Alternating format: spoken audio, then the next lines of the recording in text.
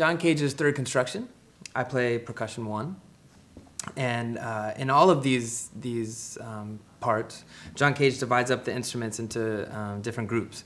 Everybody gets 3 drums, 5 tin cans, a shaker of some sort, clave, and then everybody kind of has some miscellaneous instruments. In my setup, that's a China cymbal and a log drum and maracas. As So put together the piece, we made some choices on how we were going to divide up these instruments among the 4 of us. And in my case, we decided that percussion 1 would have the highest tin cans and kind of go down through players 2, 3, and 4. And we made the decision that the drums would be the lowest, and we would go up from there. The second player having higher drums, third, and the fourth player having the highest drums. But John Cage gives you a lot of choice in the instruments that you're going to play and how you kind of divide that up amongst the group. So in our version that we just played, I'm going to walk through some of the choices that I made in my setup. Towards the beginning of the piece, I guess I start off with the rattle, with my shaker. In the part, he writes a North American Indian rattle. And when I first learned the piece, I actually looked in one of those little books that tells you how to make all different kind of instruments. And I remember I was a freshman in college, and it was like North American Indian rattle.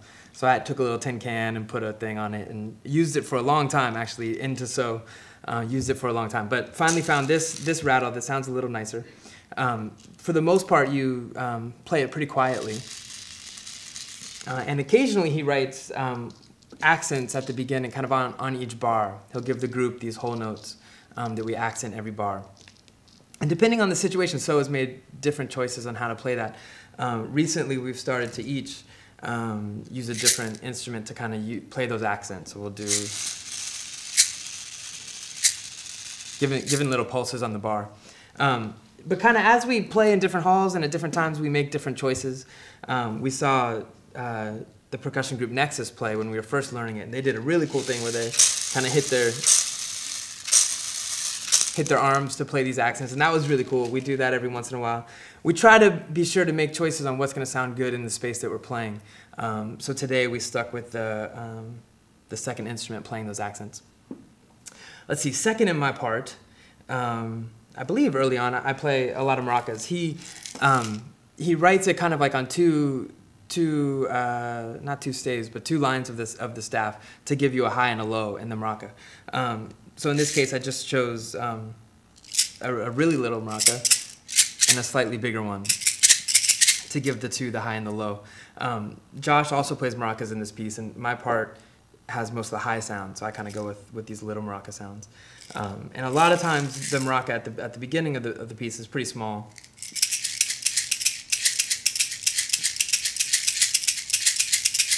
And you get the kind of the high and the low. Like I said, depending on when we're playing it, we all try to make some different choices. And towards the end of the piece, you get some bigger sounds.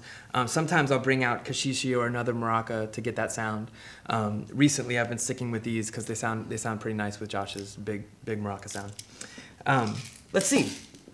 Next to the tin cans, and like I said, mine are the smallest in the group. We chose that because it felt like my part, the cans are less important and the drums are more important. They come in the climactic points. So the little cans happen early on for the most part. And these are our little paint cans that we got empty. We didn't empty them because that could be rough. We bought them empty at the hardware store. And these have been beat up. They've kind of gone through the ringer a little bit, but in general, they're high sounds. We've gone back and forth with different ways to play the cans, but recently we've been playing with a lot of rattan, which sounds really good on the cans. In my case, I use these vibe mallets in other parts of the piece to play the cymbal and sometimes to play over here too. So we use these rattan. He marks to play on the can and on the sides of the can. So on the can they sound real nice.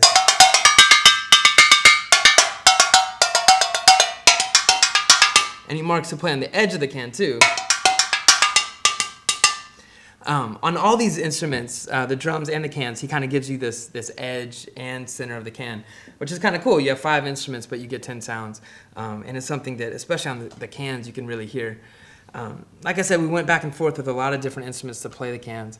And depending on different spaces, we may choose different things. Recently, we've really gone with rattan because the edge specifically, they sound pretty nice compared to. You can get the edge to really come through with this. And occasionally, he gives you little funny things. In my part, you tip up the can towards the end of the piece and play really quietly. And so I've been playing with this this Vibes mallet, this kind of soft yarn mallet on it. You know, gives you like this quadruple piano. I don't even know how to say that in Italian. Really tiny sound. And he says to tip it up, which is kind of funny because I'm sure the cans he was working with, there was a really specific sound with that. But we still kind of do that to try to give a slightly different taste. Let me see. Next, I think I play some drums early on as well. And as we've spent more and more time with this piece, So's been playing this piece since 2000, probably 2000, since the year 2000. So we've been playing it a lot, and we would tour it for, you know, maybe 3 or 4 years, and we'd put it away, bring it back, put it away. And so we've made some different choices on how to play the drums as well. A lot of groups play the whole piece with just your fingers. We did that for a long time. A lot of groups also play with sticks because it gives it a bigger kind of raucous feel. And recently we've made the choice to start the piece out with fingers, to kind of let it unfold slowly, and to bring sticks in the second half of the piece. If you check out the score, there's a moment in Adam's part that timpani sticks are marked, and so we use that point as a kind of point of departure to go to some harder tom-tom sticks after that. So early on, play the tom-toms with fingers. And like I said, he marks the center and the edge as 2 different sounds. So you'll get little patterns like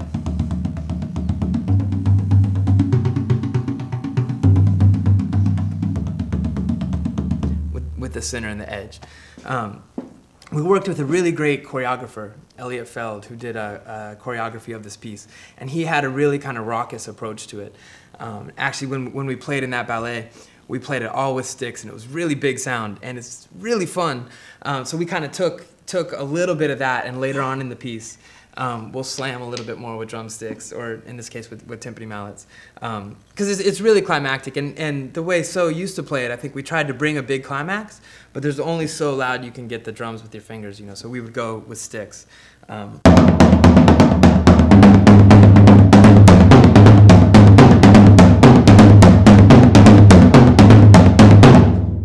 Same thing, marking the edge and the center. Really, I think on the tom-toms, depending on the drums you choose, you can hear that more or less at different times.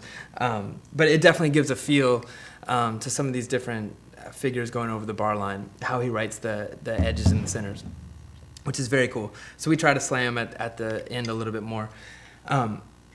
Also, as we've played this piece, the drums have kind of you know, developed as well. When we were in school, we had Chinese tom-toms that we could play with. So we would mix and match some Chinese drums with some tom-toms. Now we don't have Chinese toms, and depending on where we are, you know, it's easier to tour with the drums or not. So I play the lowest tom-toms in the group. And in this case, Adam also plays similar tom-toms, and we put some different heads on them. My heads are pretty thick. They're coated pinstripes. They're just kind of what we had. We did a recording session. We really liked the sound, and it's kind of stuck. But a pretty muffled, low kind of raucous sound. Because in my part, this comes in at a climax. Moving through the couple more instruments that I play. I play clave occasionally, and we all do. The patterns on the clave are really, really quick. And we've made some choices at different times to play it the clave down with 2 sticks, or to pick it up. I play a part with Eric and Josh that is kind of clave. It's an important clave moment. It's really quiet and really fast. So instead of playing 2 claves on top of each other, I play with like a hard plastic mallet to get a small sound, but to give you a little more facility, I guess, to try to struggle to get out these fast rhythms. They're really fast. But so on the clave, it would be something like.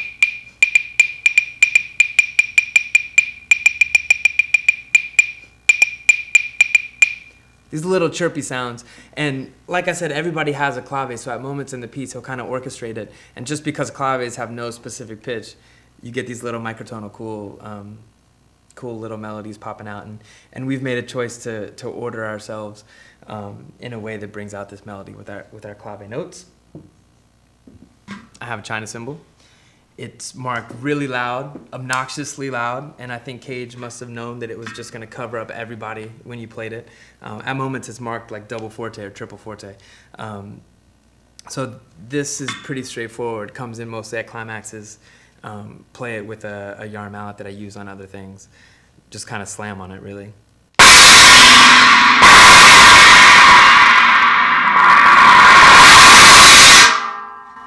Occasionally, I think he probably has some kind of really weird, cool China cymbal. He had a great instrument collection. So right now we're playing with this bigger, kind of the darkest China cymbal I could find. Sometimes we mix it up and play with smaller, more funky things.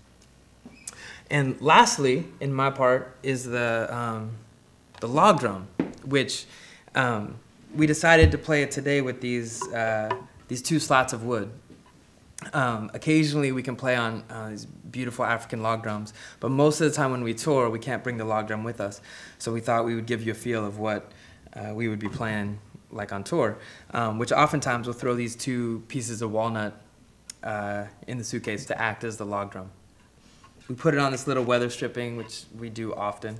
And he marks a few different things on the log drum. He marks to play with a rubber mallet and marks to play with your finger. In this case, when everybody's kind of rocking, the finger doesn't really speak. So in this performance, I played with some rubber in one hand and actually the back of a mallet on the other to fill in for the fingers. I think Cage would approve, hopefully. And there's a moment, it's kind of like a log drum solo where it really, the texture clears out and it's just this part.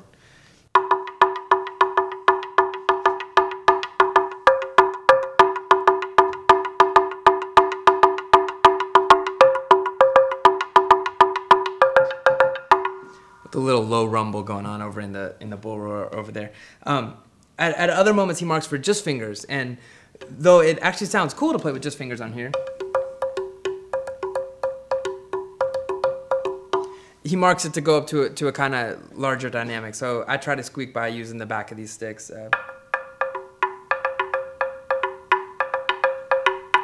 I think we find with Cage's music that it's always important to really get into the score and get into where he was coming from, and then realize that the reason he used a lot of these instruments is because this is what he had around. So I think for me, taking something like the log drum part and putting on it what we have around at the show or on the road works. And when you do that, you may have to make a different choice. So he said fingers on a log drum. It sounds really beautiful on an African log drum. You may have to make some different choices when the case calls for it. I think that's all I have out here in terms of sticks and instruments. We threw in today, just in our space, because the acoustics, it was a little harder to hear. So at the bigger log drum moments, we went to a harder mallet on the log drum. I just throw that in there to kind of emphasize that depending on where you're playing, you're going to have to make different choices on what you want it to sound like. I think for us, it's not a good way to go about it to say, like, I always play this instrument with a stick.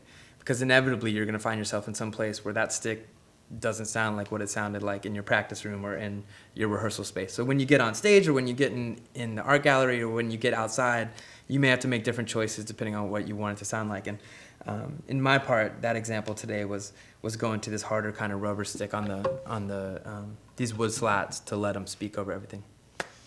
I think that's it. Thanks for listening.